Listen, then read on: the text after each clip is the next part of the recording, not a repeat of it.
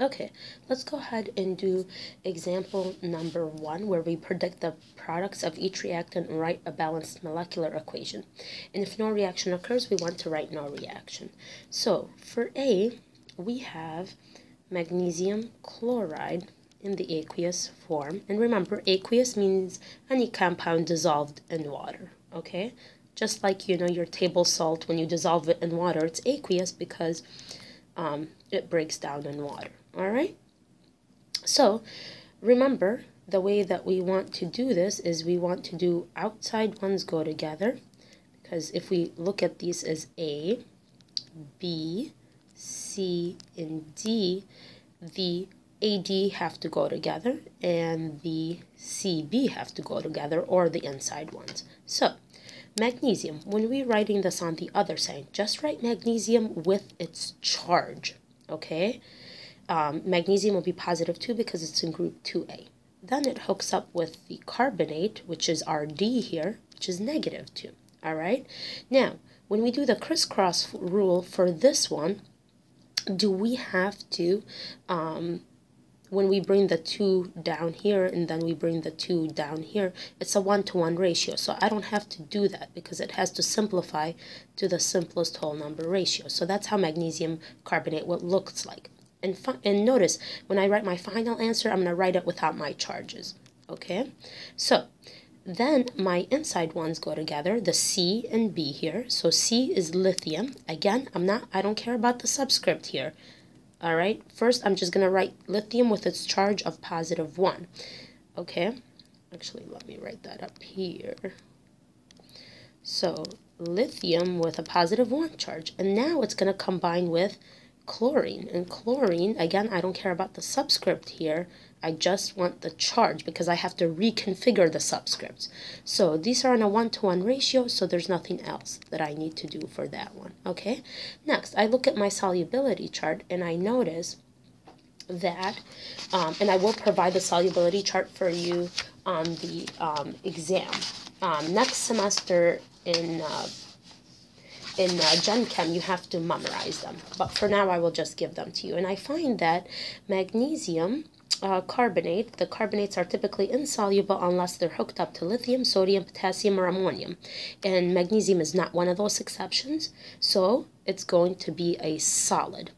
And lithium chloride here is going to be aqueous because the chlorides are typically soluble unless they're hooked up to silver, mercury, or lead. And lithium is not any of those exceptions, so it is aqueous. Make sure you know how to read the solubility chart, okay? Sorry, this is just my hand making marks as I write.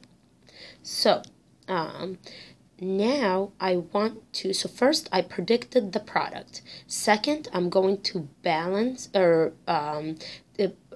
predict the solubility of those products, what states they're in. Third, I need to balance my reaction. So I'm going to bring down the rest of my reaction here. And then I'm going to make sure it's balanced. I have 1 magnesium here, 1 magnesium here.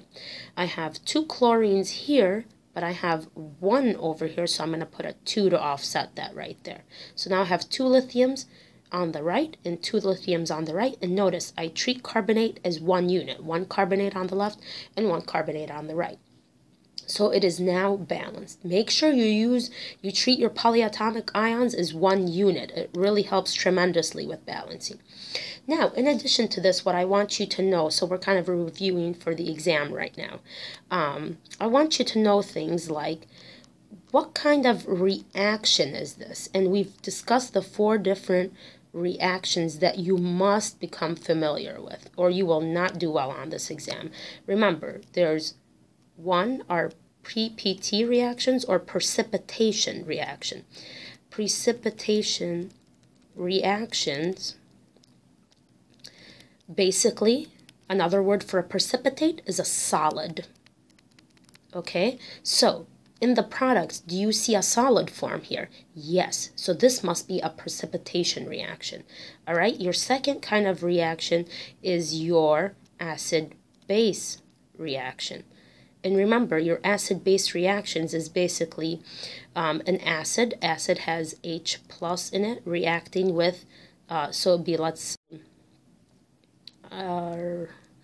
H, and then we'll call this X, combining with, let's say, Y and hydroxide. So because this has an H in it, it's an acid, and because this has hydroxide in it, it's a base, right? And for your acid bases, you will always end up with water, liquid water, and a salt of some sort.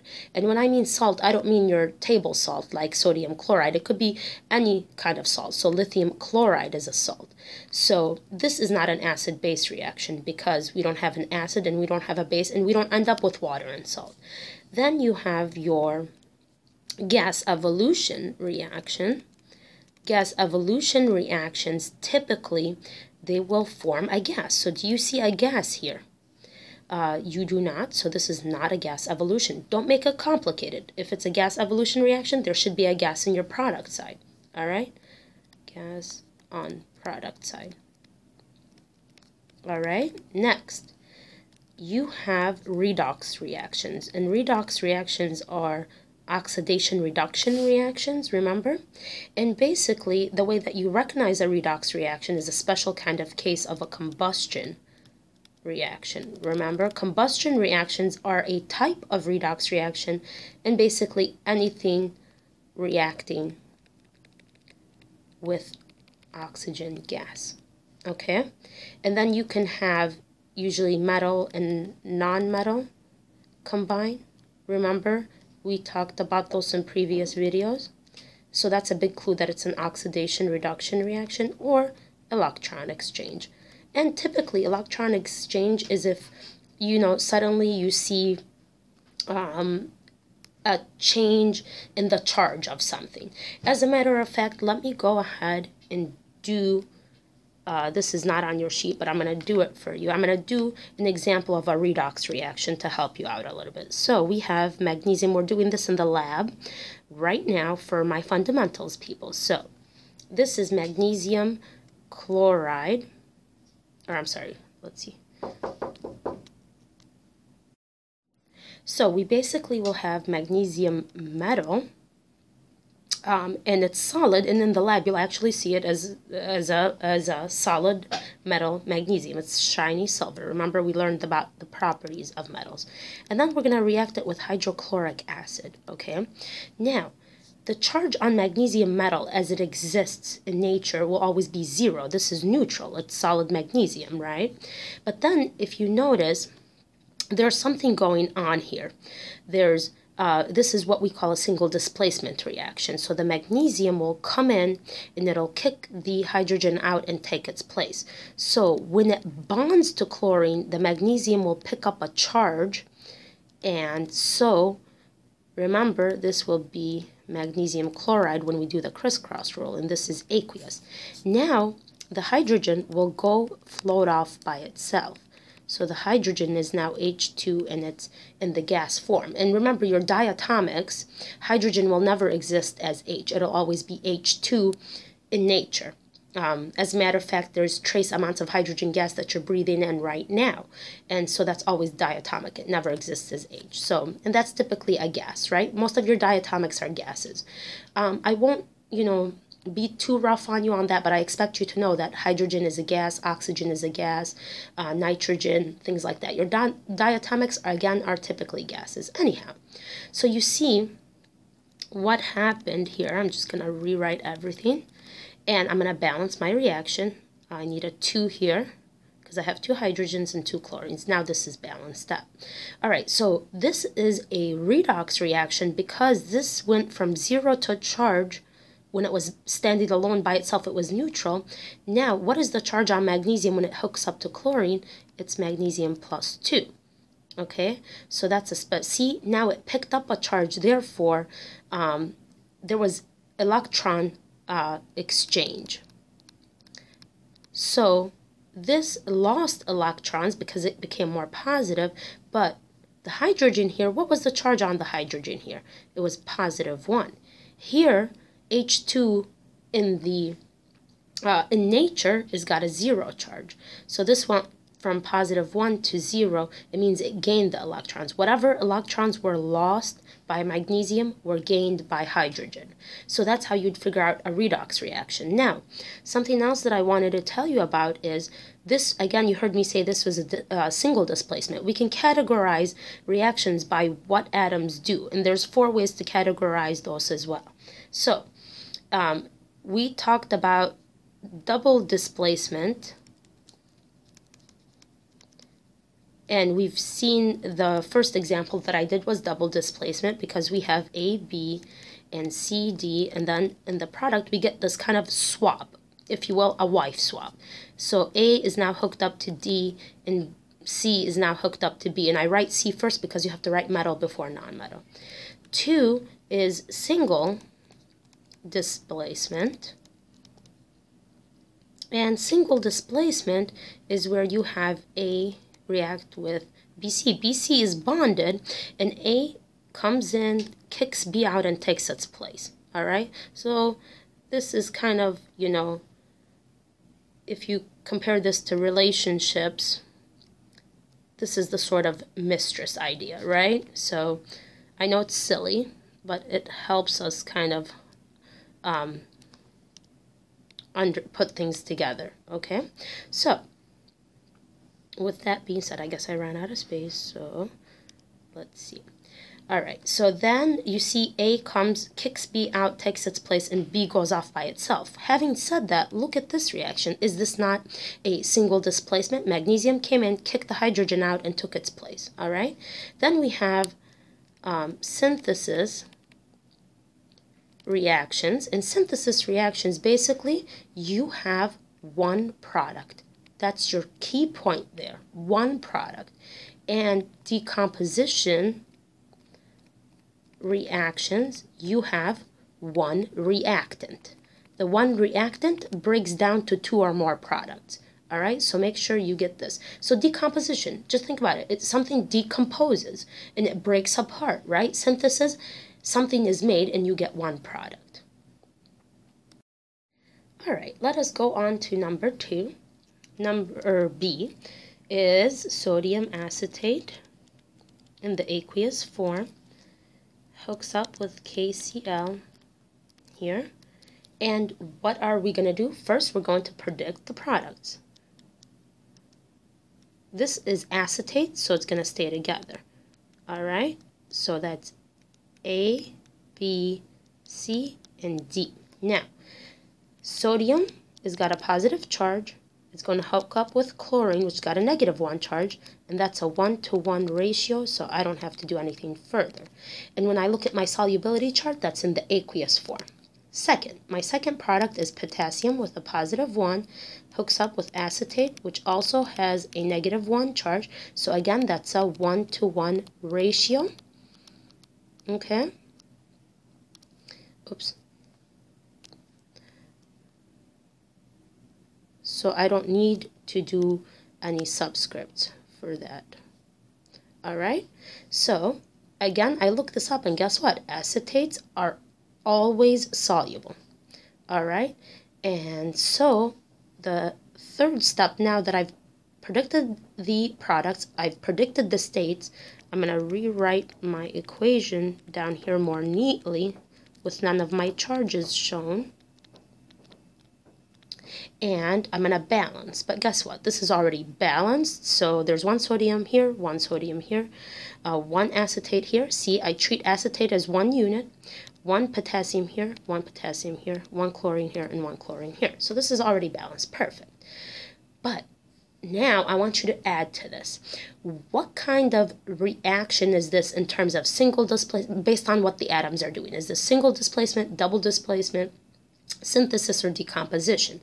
Well, we already did this part. You see how we did the swap, the wife swap, if you will. And so this is a double displacement reaction. Second, is this a precipitation reaction? Do you see a solid here? Nope. Is this a gas evolution reaction? Do you see a gas here? Nope. See, keep it simple. All right. Is this an acid-base reaction? In an acid-base reaction, you should have what? An An acid, is that an acid? No, because I don't see H in it. Is this a base? No, because I don't see OH in it. And anyway, your second clue is that you should have water as a product and salt. I don't see water here, so it cannot be acid-base. Is it a redox reaction? In other words, is it a combustion? Are we combusting with oxygen? No. Are we combining metal with non-metal? No. Are we getting electron exchange? Not really, because this is +1 here, and it's still +1 here. Chlorine is -1 here, and it's still -1 here. So it's none of those, which means if you do this in the lab, since both, your biggest clue is this, both are aqueous, that means no reaction will take place. This is a boring one. So you will not see takes place, okay? So you see, you're not seeing a solid, you're not seeing a gas, and you would see gas in the form of bubbling. You're not really seeing much of anything here. Next, let's do HCl, which is perchloric acid, combines with barium hydroxide. And let us do the outside ones together. So H has got a positive charge, right? And OH has got a negative charge. It's a 1-to-1 ratio, so we can write it as HOH. Recognize that this is water, but I still write it like that because it's easier for me to balance. Next, the barium has got a +2 charge. It's going to hook up with the perchlorate, which has got a -1 charge. So to do the crisscross rule, I need 2 of those, right? So my new product is barium perchlorate. So water, whenever you see water, just put liquid for me, okay? Whenever you see something like this, you don't have the chlorates, but chlorates are typically soluble. All right, so next thing that we want to do, we want to balance the reaction. So I have 1H here and 1H here. I have, you see why I kept it that? 1H, don't count this. Count this as a hydroxide, all right? Chlorate, I have 1 here and 2 here, so I'm going to put a 2. When I put a 2 here, I have to offset that with putting a 2 there. Now I have 2 hydrogens.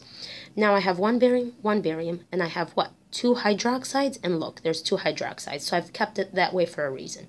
And obviously, this is an acid-base reaction because this is acid, because it has an H in it. This is a base because it has OH in it. And we ended up with what? Water and a generic salt. So this is an acid-base reaction, and it is double displacement. Okay? These are the kinds of things that you must pay attention to on the exam. All right? And you must know all these different reaction types.